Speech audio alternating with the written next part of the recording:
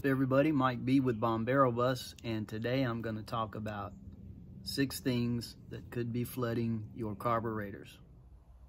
So I was at the barn enjoying a cup of coffee out on this new deck we just put in there. I don't know if that was in the last video, but I should mention that wood was donated from the shop worldwide. That's a friend of mine.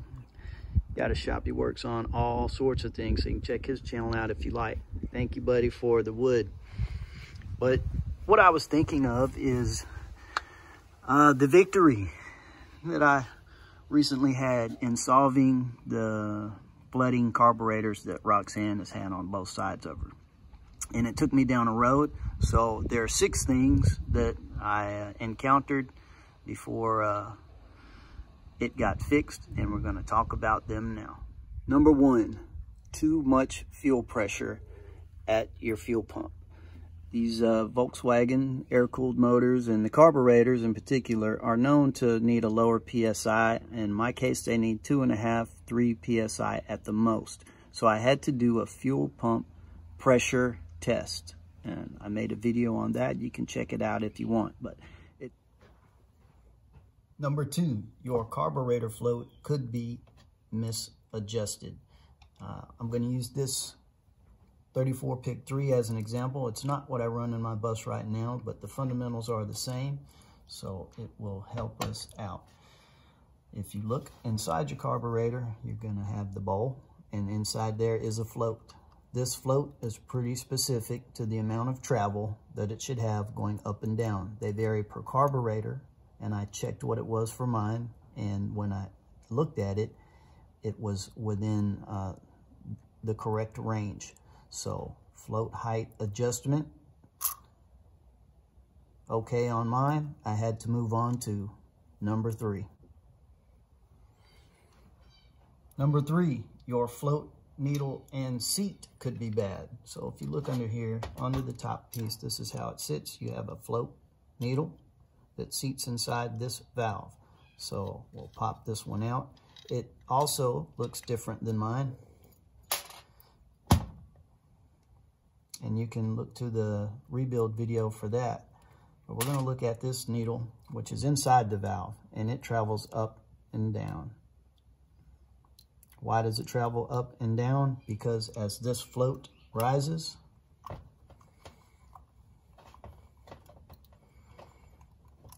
it will push up on the needle and close this seat inside the valve so that no more fuel can travel in the fuel inlet valve. So what can happen is these can get stuck. You can see there, it's already kind of stuck in the upright position, took a minute to drop down, or they can get stuck down and they won't push up. So if this needle is bad inside your valve, you'll need a rebuild or to replace this one. But that can definitely get messy and leave your seat wide open to where fuel can still come in through the inlet, overflow the bowl, and into your intake manifolds. Number 4, your float washers could be the wrong size. If you remember me pulling this out of the top plate, you may have noticed these 2 washers right here. You won't always see 2 washers. The reason there's 2 on here are they are of varying thickness. And the reason is each one of these has a specific thickness of washers that it needs to find itself at the proper height. So if this was sitting here, you could see that if I was to take a washer away,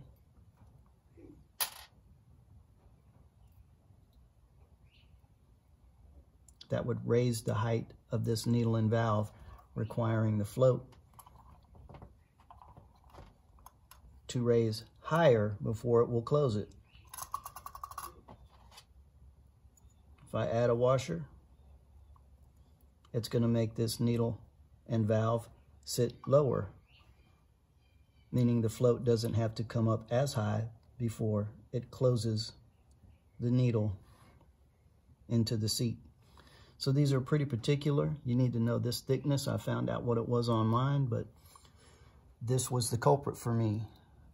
My washer here was smashed and in really bad shape. When I replaced it with my rebuild kit, that was the solution for me. Everything else was fine. No more flooding of my carbs. Number 5. Man, your carb can just be getting too hot. If you look at this application, these dual carbs, this carburetor is sitting very low, okay? Most of the center mounts, they sit up high and they're farther away from the heat source, which is the cylinder heads. In this case, both of my carburetors are mounted to this intake manifold, and they are very close to the source of heat. So what would happen is after I turned off my engine, I would shoot this intake manifold and my carburetor with a temp gun. And within about 5 minutes, the heat from the cylinder heads would creep up this manifold and make it to my carburetor. And the temps were getting way too hot, above 150, and that was lending itself to a gurgling noise inside there, which was, for lack of a better word, boiling the fuel that was inside the bowl of the carburetor. Not a good thing. The solution for me was these phenolic spacers. If you can see that brown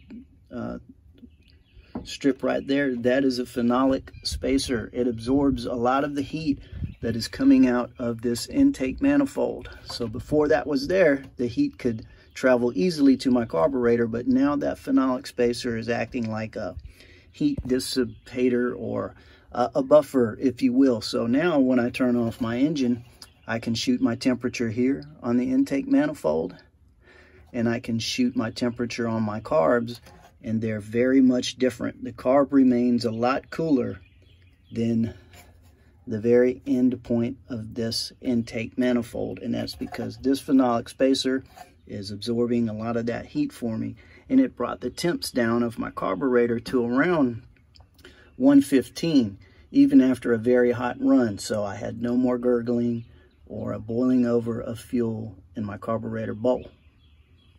That was a big win for me. And finally, number 6. So this one for me is in theory. I don't think it was a problem on mine, but they say that your fuel itself can get too hot. So if you look at where your fuel lines go, you should probably be pretty particular about where you want to put them. And it's another reason to try and keep it, for a bus, the inside of this cabin as cool as possible. So I was shooting my temps on the hose, and all around here, the temps were high. The fuel filter, the temps were high. But back there, where the cooler air was, the temps remained low. So I've just tried to raise my fuel lines and get them away from the heat as best as I can.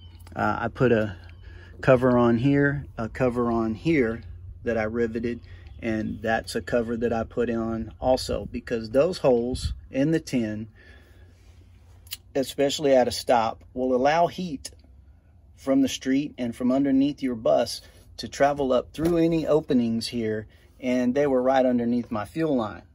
So another thing was, as a newer owner at the time, this seal here, it has 2 lips to it. This is the top one.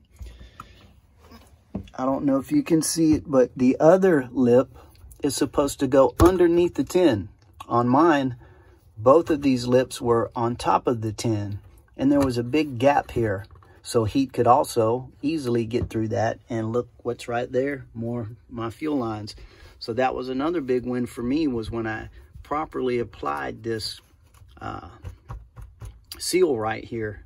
Temperatures instantly went down inside here and all around in this area. So number 6, it's all about keeping this area cool, because heat could be radiating up through any weaknesses that you have in your tin or holes and heating up your fuel lines. I don't know if that was what was going on with mine, but I sure did appreciate getting the cooler temps after I plugged those holes and put this on right. So there you have it. Those are the 6 things that I encountered in my pursuit to fix my leaky carburetor. I hope you saw the one that it was for me, but for you, it could be any one of those things and others, because I'm not an expert and I don't claim to be, but this was the experience I had. So if I did or said anything wrong, please feel free to comment so I know what you think. And if it did help you, please like and subscribe. But either way, thanks for watching, and I'll see you next time.